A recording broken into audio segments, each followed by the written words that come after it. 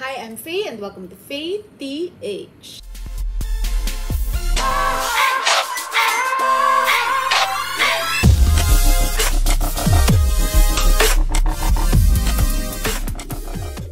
Yes, we're back! It's a Thursday and we're back!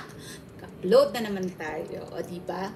Actually, nag-shoot ako kaninang umaga, kaya lang medyo naka-sports bra ako, medyo mapangahas. So, sabi ko mag-t-shirt ako at nag-shoot na ako ulit. After almost 1 year, actually almost kasi my last upload, I realized was on October 8 when I reviewed, when I unboxed my MacBook Air. And my MacBook Air is still here. Still standing pa naman siya. Sinisabisyohan pa naman niya ako. Why? Bakit ako biglang bumalik? Bakit nagbalik ako? No? Nagbalik ako kasi wala lang, I realized that I missed talking yesterday. Actually, it's sa totoong buhay, it's a Tuesday today and I'm reviewing for my class.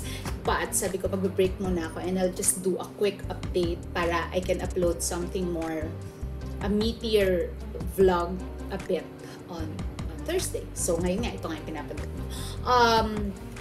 So why did I go back? Yesterday was a Monday and I woke up feeling super tired. Like super tired. Tapos nag-post lang ako sa Instagram that I really didn't do anything on a Monday and that dapat dapat mag-leave ako.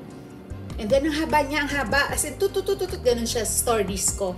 And then I realized that I miss talking. I super miss talking. I miss like, just telling stories like this. Na especially in the setup na wala tayong kakwentuhan. And ang dami nang nangyari. Magmula nung October 8 last year and now.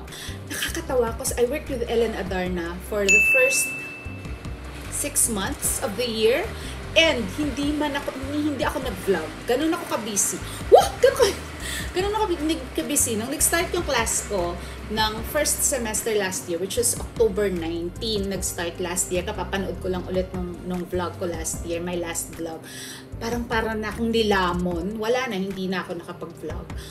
So yun, ang dami nangyari. I worked on a project. I went back to TV production for 6 months. So, isa yan sa mga babalikan nating mga kwento. I took up a new sport ba siya? I took up a new hobby. It's rope flowing. So, hindi pa ako nakagawa ng rope flowing na video na yan.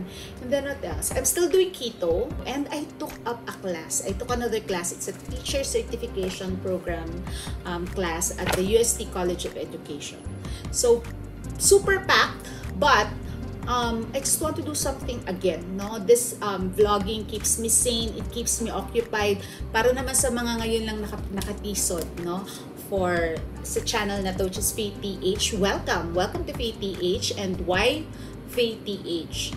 Na-inspire ako talaga ng dati kong student na si Kukay. Ang title ng TV niya, ay ng channel niya is Kukay TV. Tapos sabi ko, gusto ko ng gano'n, na pangalan ko tapos letters. So parang MTV, parang gano'n, diba? Tapos sabi ko, ano kaya? Eh, syempre, pangit mo pag Faye TV ulit. So sabi ko, ano kaya? Tapos naisip ko, Faye TH. Faye TH kasi, nung bata ako, trying hard. TH means trying hard. And sabi ko, I want that. Because I'm a tryer. I always try hard. Lagi akong TH. Kaya, yun ang title ng channel ko, Faye TH. And here in my channel, this is where I talk about just trying. Just trying things. Ako yung tao na will not try. I think. I will always try something. And so, that's what this channel is all about. No? So, it's all about trying things. It's about trying to make things work. Just trying to survive. Everything trying.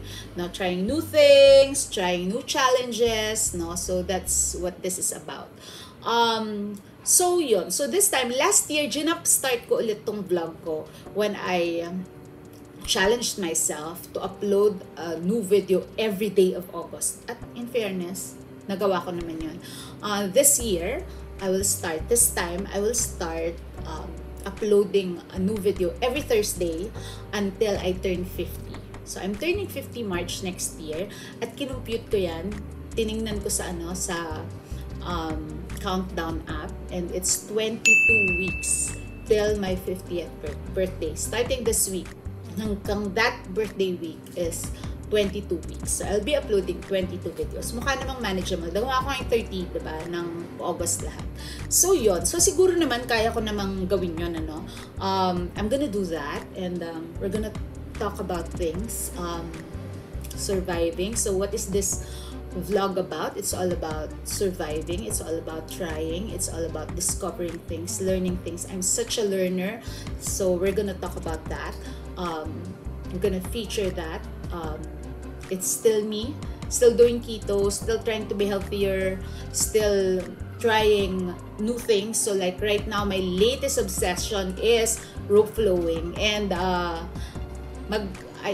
come November will be my flowversary. Wow, may pa-flowversary si mother. So it will be my flowversary, and yeah, so I try to upload interesting things, but mostly this stuff will be about middle aging. May ganun ba? Middle aging. So it's mostly about middle aging. It's mostly about stuff that challenges that I am encountering in this life, in this stage in my life, nearing menopause, and still alone. And lalo na alone right now in my house, no? So I have more time to vlog. No kulit, no istorbo. Hindi naman sa istorbo ka anak, no? Pero gets. But yeah, no, hopefully it'll be fun. Hopefully we'll have fun. And yes, let's do this. We'll do this, okay? So again, guys, welcome to Faith TH.